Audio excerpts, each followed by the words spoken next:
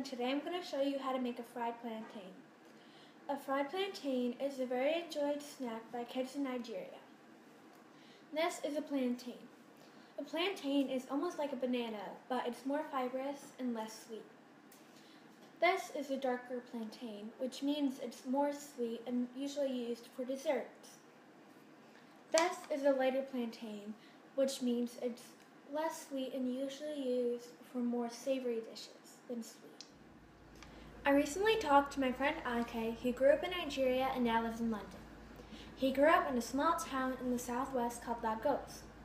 He told me that even though there are many ethnic groups throughout Nigeria, and they all prefer spicy over sweet foods, that fried plantain is a food that is able to be enjoyed throughout the country.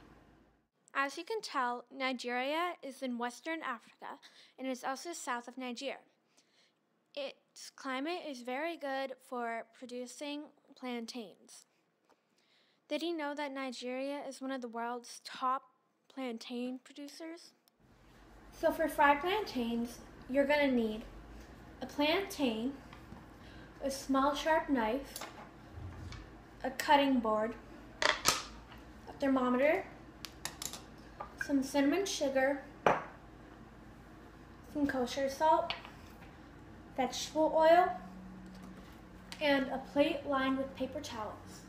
For the first step, you're going to take your knife and your plantain on your cutting board, and you're going to cut a small slit on the top of your plantain and start to peel it. Now that you have peeled your plantain, you're going to take your knife and cut it into very small little slices. Now that you have sliced your plantains, bring them over to the stove and take a small pan and pour some oil in and let that heat up until it gets to 340 degrees Fahrenheit. I'm now going to take my plantain slices one by one and place them into the oil using a slotted metal spoon. Now that you've fried your plantains and put them onto your paper towel lined plate, you're going to take a big bag and some cinnamon sugar and just put a lot of cinnamon sugar into the bag. And when they're still hot, you're going to want to take your kosher salt and just sprinkle the plantains a little bit. I'm now taking my bag and pouring the plantains into the bag.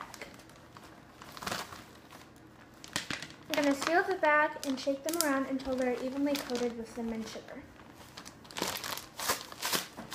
I'm now going to take my plantains out of the bag and one by one place them onto a platter. Fried plantains can also be served with either whipped cream or any ice cream of your choice. With me today, I have Sarah, who is going to help me taste the fried plantains that we make. So Sarah, do you want whipped cream or ice cream? Both. Now that we have ours prepared, we're going to try them.